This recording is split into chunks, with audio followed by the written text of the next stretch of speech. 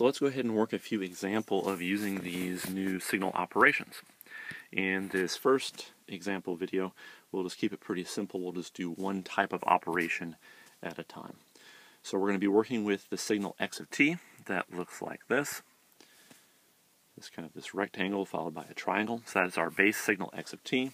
And then we're going to be performing various operations on it to reverse it and scale it, compress it, things like that.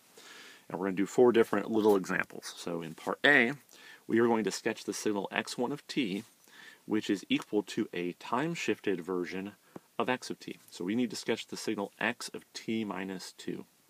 Well, we know what x of t minus 2 means. That is a time shift. And it's a time shift 2 seconds to the right. So it's a delay. Things slide to the right.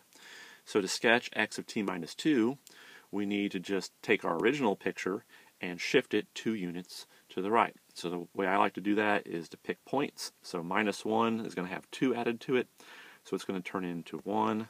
0 will turn into 2. 1 turns into 3. 2 turns into 4. So it's the exact same picture, just delayed by 2 seconds. So that is x of t minus 2. Alright, that was pretty easy. Let's do another one. Let's sketch the signal x2 of t, which is equal to x of 2t. So this is a different operation. This is a compression. The scale factor on the time variable t is a number bigger than 1, so we know this is going to compress in time by that value. Since it's a value of 2 sitting right there, we know it's going to compress in time by a factor of 2. So again, what I like to do is I like to go back to the original picture and I look at each value. What used to happen at time 2 will now happen at 2 divided by 2 because my compression factor is 2. So that's going to happen at 1. What used to happen at 0 still happens at 0 because 0 divided by 2 is 0. What used to happen at minus 1 divided by 2 is a negative 1/2. So this edge will now occur at minus 1/2.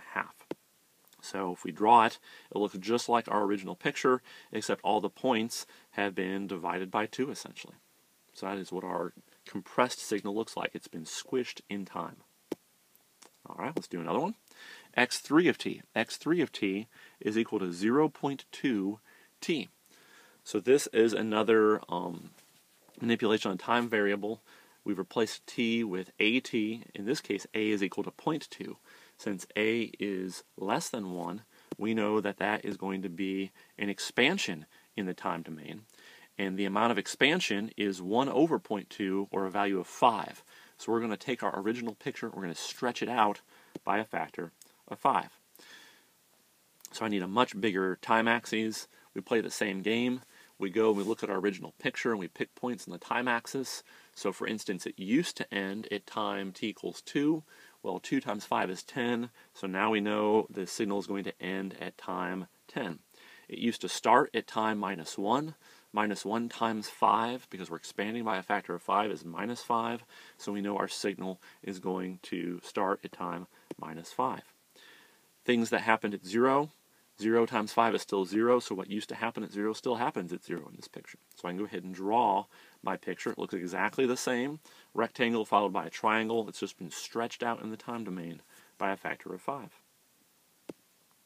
And then finally, let's sketch the signal x4 of t, which is equal to x of minus t. So this is a time reversal. I'm going to just flip things on the time axis. We're going to reverse things in time. So I just need to take my original picture and flip it. So originally our triangle went out to time 2. When we reverse that, we know it's going to start at minus 2. Originally our rectangle on the left started at time minus 1. If you negate minus 1, you get 1. So we now know our rectangle has to stop at time 1. So I can sketch my time reversed signal. So that wraps up this example. We did 4 little examples of operating on signals, but these were just individual operations. In the next video, we'll do an example where we actually do combined operations. So we'll do some scaling and reversing combined, things like that. A little bit more challenging.